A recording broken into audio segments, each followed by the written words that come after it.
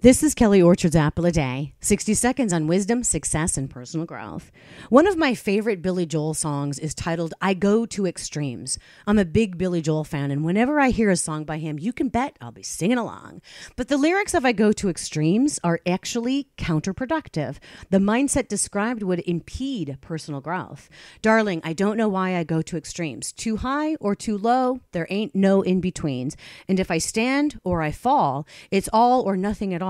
Darling, I don't know why I go to extremes.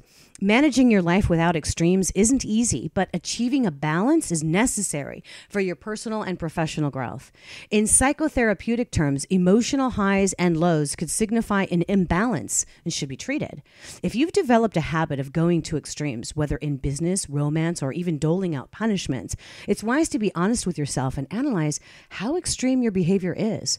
For example, if you're trying to build a business and believe you must be attached to your phone or email 7 days a week, that could be considered extreme.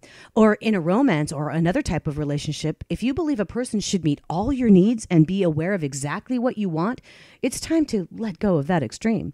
And if you have a teenager whose behavior continually angers and frustrates you to the point that you frequently ground the child for an unrealistic length of time, it's time to let go of that unproductive punishment and come up with a discipline strategy that's more effective. Let go of going to extremes and watch your life improve. This has been Kelly Orchard's Apple a Day. Now, go out and be fruitful.